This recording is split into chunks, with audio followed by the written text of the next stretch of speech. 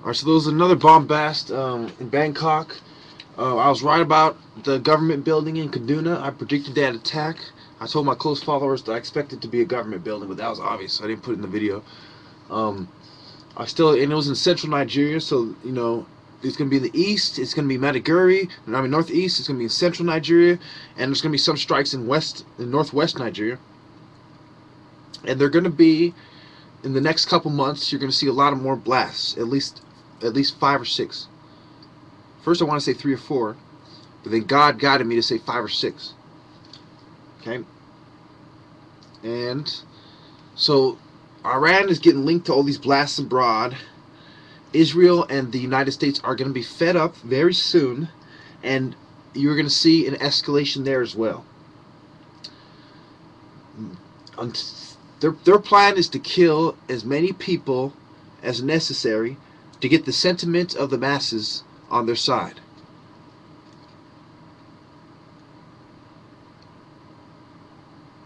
I hope that the transmission I am receiving is an accurate one, because it's quite divine how the words just came to me as if they weren't mine. I feel possessed sometimes, but it's not just that, because I have control of myself, but it's like something is telling me what to say. Sometimes there's evidence of it. I can't go into evidence what it is, because I have a feeling that whatever it is, I'm not supposed to elaborate. But anyway, I see more bomb blasts, boom, boom, boom, and it's got me feeling the spirit of war. I feel the spirit of war. I feel the devil. I saw an Egyptian image last night while I was talking to somebody on the phone. I saw the image of some kind of Egyptian god. And I know that it has something to do with the writing that I have on the wall.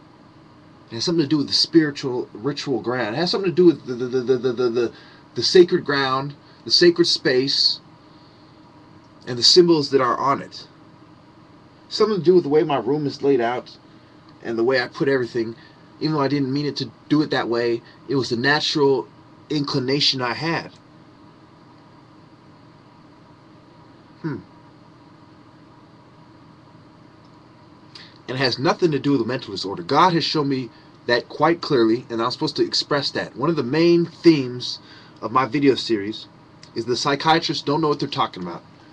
They admit 50% misdiagnosis in bipolar. On record, they say 40-50%. And I say 100%. That's the only difference. We both say they don't know what they're talking about. The only difference is I say they completely don't know what the flying fuck they're talking about. And they say, oh, we sometimes kind of don't know what we're talking about. So, I'm the one who knows. Rick Santorum will not win the election. If he does, it will be because the Masons went way out of their way to play a trick on me. Okay, they told me Romney. My instinct said Kane. My instinct said Gingrich. Even though I knew that there was a lot of dirt on Gingrich. So, I expect it to be Romney versus Obama. A Mormon who thinks black people are cursed versus the black man, and none of the candidates are good. Santorum is a warmongering warmongering Zionist stooge. Okay? He works for all those motherfuckers. He's in bed with Israel.